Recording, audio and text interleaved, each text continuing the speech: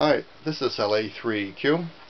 I'm fault finding my linear amplifier, Sugarbaker 220, and there is some arcing going on. I can hear arcing sounds, and I can also see a fluctuating high voltage reading on my amplifier.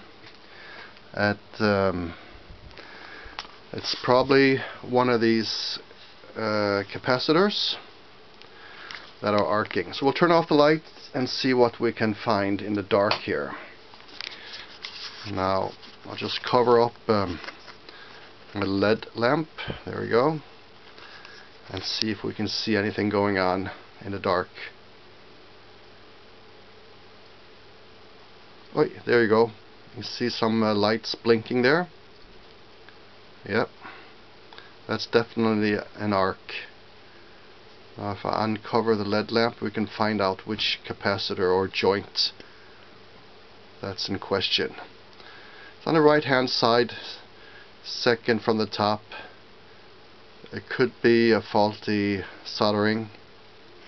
Let me cover up again and see if we see some more sparks. Nothing right now. Okay. Just take a look at the PA compartment again.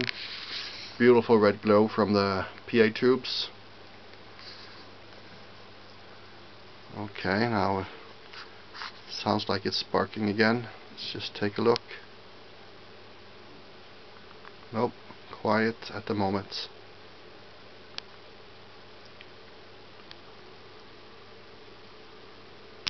Well, here we go. You can clearly see the blue lights over that joint there. There we go. That's it. So now we know where the fault is.